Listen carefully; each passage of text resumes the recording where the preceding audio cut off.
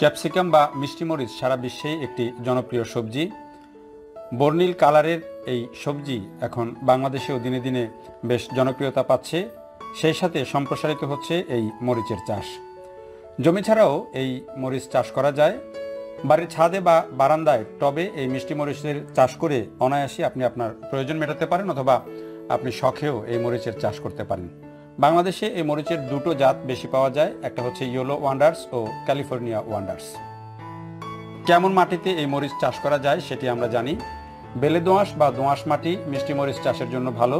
মিষ্টি মরিচ গাছের সহ্য শক্তি যেহেতু কম, মাটি ঝুরঝুরে করে ব্যবহার করা উচিত। মিষ্টি মরিচের গাছ গ্রীষ্ম, বর্ষা, শীত সব মৌসুমে চাষ করা যায়, তবে শীত মৌসুমে ভালো হয়। টবে গাছ লাগানোর ক্ষেত্রে উপযুক্ত মাটি ও 30-40 দিন বয়সের চারা প্রয়োজন হয়। যে কোনো সাইজের টবে এই গাছ রোপণ করা যায়, তবে একটি টবে একটির বেশি গাছ রোপণ না করাই ভালো। মাটি বাছাই করা হলে তার সঙ্গে 1/3 গোবর, ইউরিয়া, টিএসপি, এমপিও, জিপসাম এবং জিঙ্ক অক্সাইড ভালো করে মেশানোর পর টবে এগুলো প্রয়োগ করতে হবে এবং মাটির সাথে মিশিয়ে নিতে হবে। চারা রোপণের পর ইউরিয়া ও এমওপি দুভাগে 20 ও 30 দিন পর প্রয়োগ করা যেতে পারে। সূর্যের তাপে চারা রোপণ করলে চারার কিছুটা ক্ষতি হয়, তাই বিকেলের ঠান্ডা আবহাওয়ায় চারা রোপণ করলে ভালো।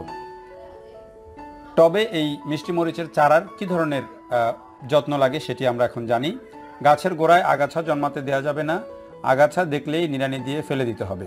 মিষ্টি মরিচ গাছের যেহেতু সহ্য শক্তি কম, খরা বা জলাবদ্ধতা কোনোটাই সহ্য করতে পারে না, তাই প্রয়োজন মতো পানি দিতে হবে এবং কোনোভাবে যেন পানি আটকে না থাকে সেই নিষ্কাশনের ব্যবস্থা থাকতে হবে। গাছ হেলে পড়া রোধে খুঁটির ব্যবস্থা করতে হবে। বেশি ফল ধরলে অনেক সময় গাছ হেলে যায়, ফলে খুঁটি দিয়ে দিতে হবে। কি ধরনের রোগবালাই হয়? মিষ্টি মরিচ গাছ সাধারণত কিছু পোকামাকড়, ছত্রাক এবং ভাইরাসজনিত রোগের আক্রমণ হয়ে থাকে। পোকার মধ্যে জাপ পোকা, এফিড, থ্রিপস, লাল মাকড় ও মাইট আক্রমণ করে থাকে। ছত্রাকজনিত সাধারণ অ্যানথ্রাকনোজ রোগে আক্রান্ত হয়। ভাইরাসজনিত রোগ পাতায় হলদে দাগ পড়ে এবং পাতা কুঁকড়ে যায়।